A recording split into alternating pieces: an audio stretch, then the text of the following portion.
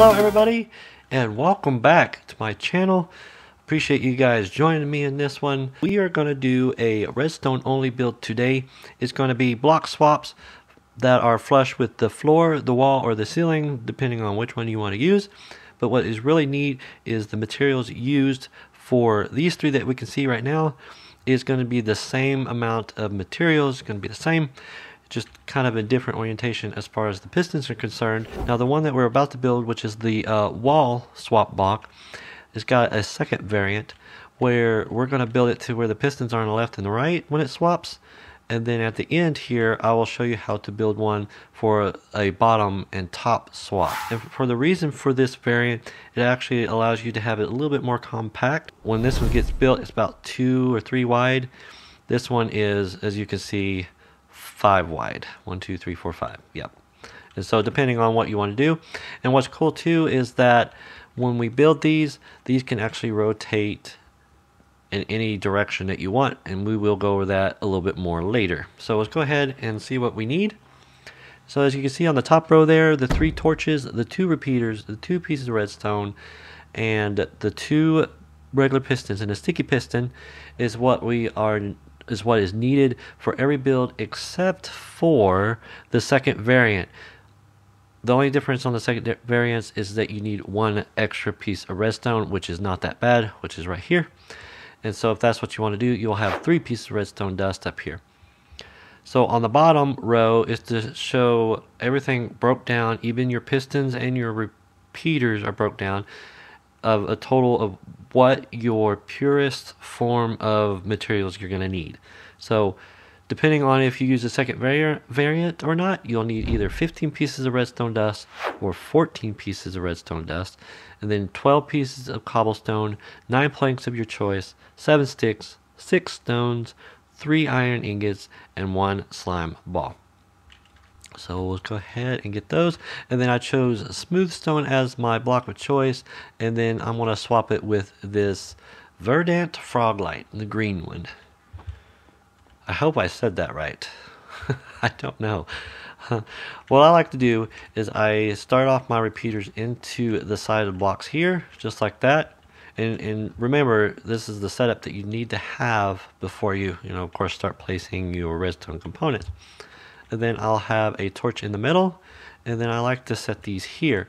Now, the redstone pieces actually go on top, right here, but I don't like doing that yet until I get my pistons placed. If you have your pistons extended, it's hard to put your swap blocks in while they're extended. So you can crouch, find that square on the top and place it down, and then I have this block to help me place the sticky piston on top of the torch, just like that.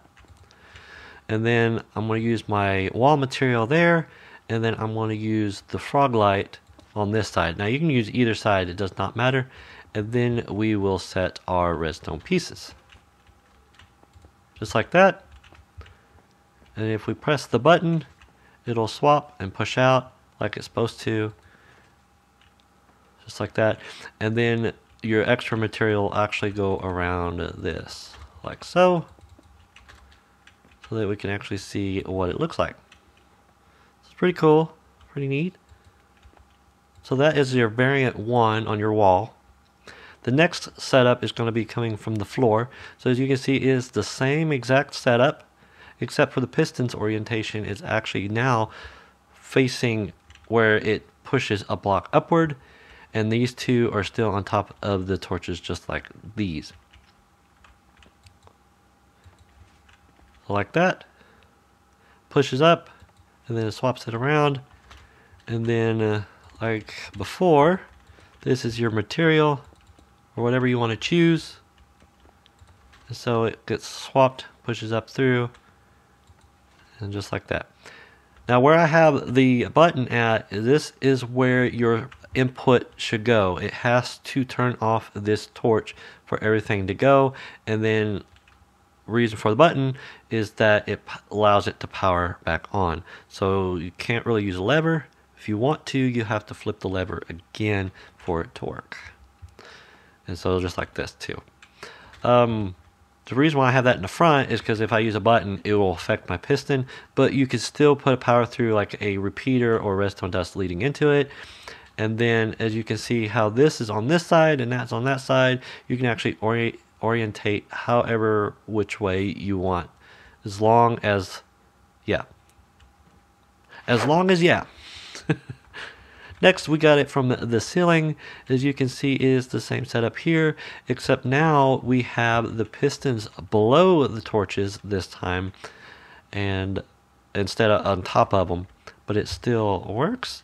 And there's only one spot where you can put your input into, because you have the piston on the other side that's in the way, but you can still rotate this around however you want. So there's that.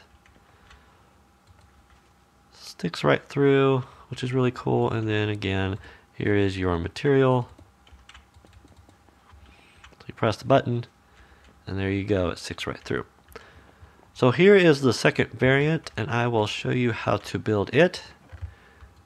We'll go ahead and get our build tools there, and all of those. So what you want to start off with is you got your piston down here and you got the piston here. Make sure that there is a 3-block space in between those, and then you'll have a sticky piston right in the middle. I'm going to go that way. I'm using a crafting bench this time, which is really cool if you can hide your crafting bench, kind of make it nice and neat, I guess. And so the bottom piston, you want to have a block right beside it, and then skip a space, and then go back, and then place another block. The other piston, you want to do the same. You want to put one right beside it, and then you actually want to staircase it down and have two come out this way, and then you want to staircase one more time, and then have one behind the middle piston. So that is all your blocks placed. That's all the blocks that you need to hold your redstone components. And then next, what I like to do is you do your repeater into that block, and the repeater into that block. So there is your 2 repeaters. And then make sure you have your blocks that you want to swap in place. So this can be down here or on top, as long as it's you have an empty space here or here. So I'm gonna go ahead and put that there, and then that there. The ones that are right beside the pistons get a torch, and then your redstone dust goes here and here, and then this is where your extra redstone dust goes. And then the last torch is right there, and then your input is going to be on the side of this block. So we'll see it in action. Press the button, it'll swap, and then push this out, just like that. And then your material is going to go around, just like that. Pushes it in. It's really cool. It keeps your bench hidden when you're not needing it, and then it brings it out if you are. And what's cool about this is, yes, you can chain all of these together, and that is what I have done right here. You guys may have seen a glimpse of it already, but what's in green, of course, is your setup over here. Now I used the second variant for the wall on this side because I wanted them a little bit closer together. There's your ceiling ones, the wall ones again, and then there's your floor.